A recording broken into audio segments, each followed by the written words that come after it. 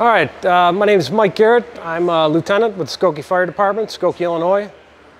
I'm here with our newest apparatus, starting in the cab. We went with the X12 Cummins power plant. Standard fare for the driver, 40 amp Kuzma, upgraded platform for the display. Added the 2 fans, works out really nice. I know it looks old school, and it does serve a purpose when the windshield can't keep up with the hot bodies inside. Moving right along, we've got the half door cabinet here for EMS and or gear. You can throw your gear in there. We've got a sweep out compartment in here, so any kind of debris that goes in there is not open to the interior of the cab. So if you do decide to use it for turnout gear, it's separated from the interior compartments. Also a nice little feature here, we have this mirror, aids the backstep crew from stepping out into traffic. He can get a look in that mirror, see what might be coming down the pike for him. Inside the cab, we have the second half of that EMS compartment. It's closed off with the nets. We could store EMS gear. We have both shoreline power and 12-volt power piped into those.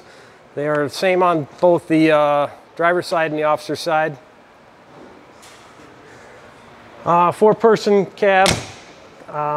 Usually don't run more than that in our department.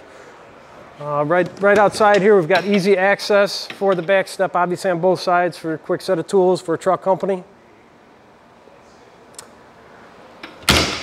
Right here, we got the complete cross-section compartment here for some larger high-angle rescue equipment. Arizona Vortex tripod will fit nicely in this compartment for us, if we decide to do that. Next compartment back here, we've included this extra section of shelf here to aid in the storage of items that we may need to come out from either side, or at least access stuff here. It gives us another shelf with the slide out tray just below. Control compartment in here, we've got just another, I call it kind of a generic storage compartment, but we leave it wide open. We'll go through a couple more here. We've got a nice tool board inside this compartment. This is really great to have for, mounting all tools, and we've got storage in the back too if you want to throw some type of cribbing or some other type equipment that's going to fit back there. We've also got another wide open compartment here. A lot of these compartments that are left wide open, we're actually going to use a company called Redline Works out of Chicagoland area. They're going to help us complete the outfit of this with shelving and bracketry and whatnot. I like to keep the high-vis tape on the open doors so the driver can see it, plus anybody outside working coming around.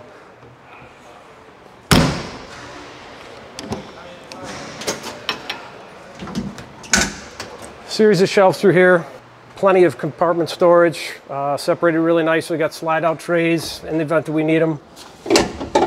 Utilize that for any type of heavy equipment. We keep it ground level. Again, more storage back here. Compartments are deceivingly deeper than you would imagine when you look at it from the outside. It's very convenient for extra storage space. Safety feature we include on all of our vehicles. It's incorporated with the air brake system, so an impact here doesn't have to be very hard. Automatically triggers the air brakes to engage to stop the vehicle in the event of backing into something that's unseen. Remote controlled monitor up top. Got a combination smoothbore fog nozzle on there. It can be converted out to have a stack tip as well. Complements of ladders back here. We carry standard truck complement, 235, 2 sections in this complement here. Pike poles, other tool storage, pencil ladder, other items go back here. And then we have this additional storage below, can be accessed. Moving right along back here, pretty much mirrors what we saw on the other side. Nice deep compartment for plenty of equipment storage.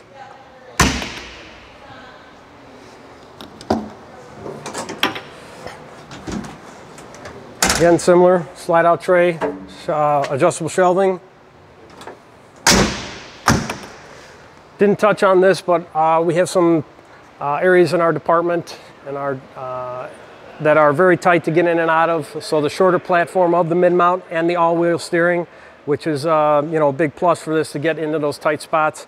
You can really check this out online, see the turning radius that involves the all-wheel steer is pretty similar to what an engine would see. Great option to have. Again, we've got the open cabinet still, not a whole lot done in there, as we are going to address that later on.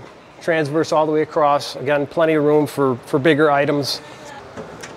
Similar again, compartment storage.